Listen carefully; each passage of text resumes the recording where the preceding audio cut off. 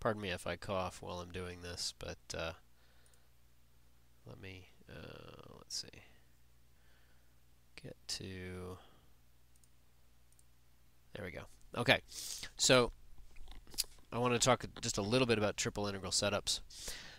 Here's a pretty simple shape. The red is the x-axis, the green is the y-axis, the blue is the z. And it's a pretty simple three-dimensional shape. And let's imagine we're trying to find the mass of this thing.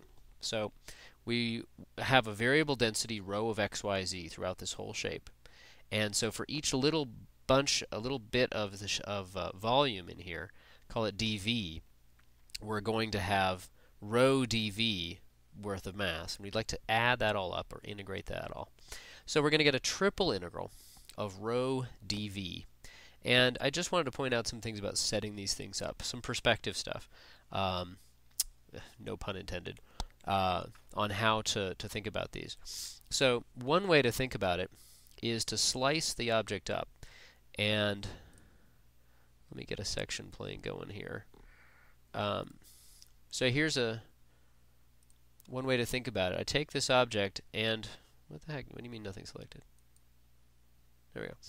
For all the different x values, I can look at a slice for a fixed x, and that's going to have coordinates y and z. That's in the green and the blue directions. And so, like, here's a fixed slice in x, and I am going to get a slice, and that's a two-dimensional object, and I can do a double integral of that.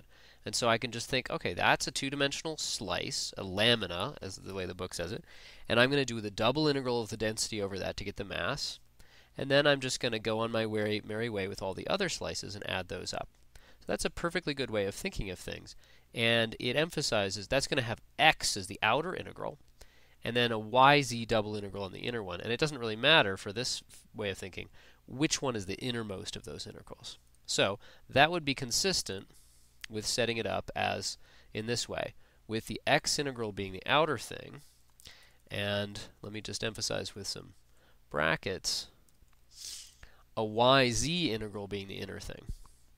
And here it happens to be that the y limits are constantly from 0 to 1, because if you look at these planes moving, the z changes, but because I picked a pretty simple object and I'm not very good at Google Sketchup, the y's happen not to change. But in general, they could change.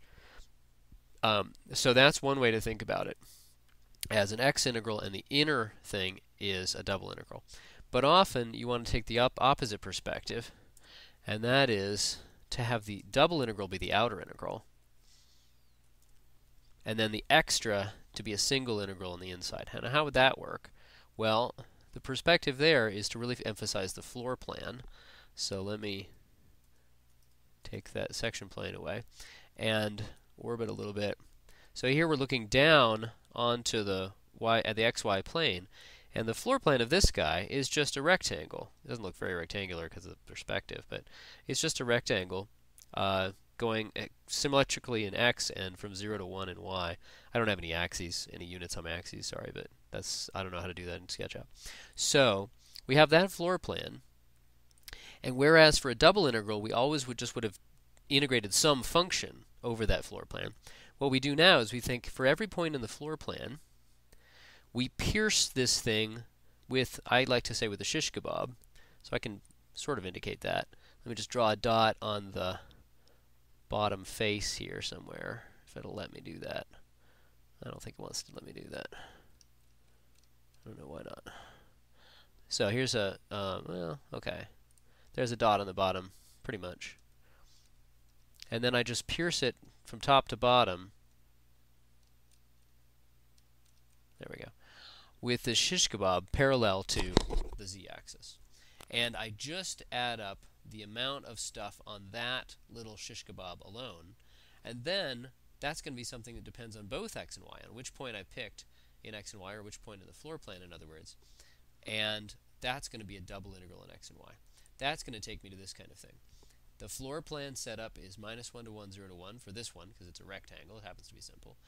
And dy dx, you could do that as a dx dy, of course, depending on how you like to set up the floor plan, whatever's easiest and most appropriate for this integral.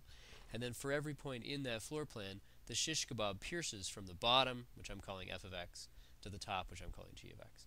In general, that's going to be f of x y, of course. That's going to be g of x y. The reason I had only f of x here is it's a little bit of a simple shape.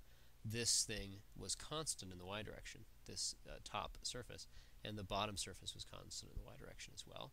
So it didn't actually involve y. And of course, in general, the floor plan is going to be something like h of x, to k of x, if the floor plan dimensions are more interesting. And then that's going to be more generally sum a to b. Okay, and that's a much more general triple integral that happens to go in the dz, dy, dx order. Okay. Give you one more look at the object. I think that's a good place to stop.